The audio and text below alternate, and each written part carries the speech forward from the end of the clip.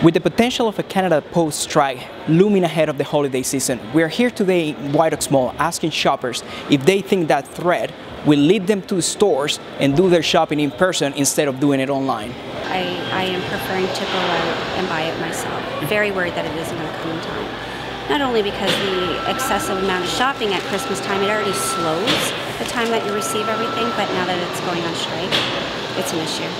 The excessive traffic, the bad weather, it's safer to just have things delivered to my home or pick it all up in one location, but I don't feel that that's an option this year at all.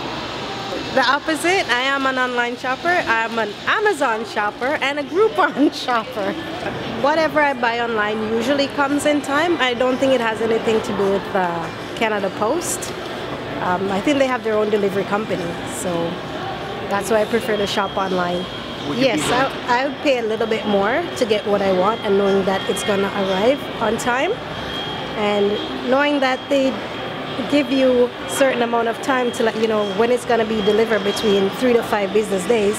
You can expect it between 3 to 5 business days. Basically, we've changed our shipping program just because the product's not getting to the customer on time because Canada Post just keeps going on strike.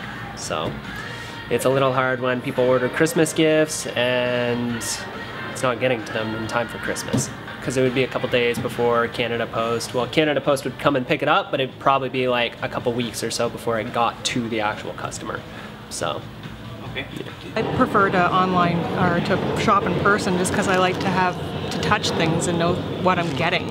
Then the Canada Post thing just makes it so it's like, why bother? I'd rather go to the mall and see what I'm getting in my hands.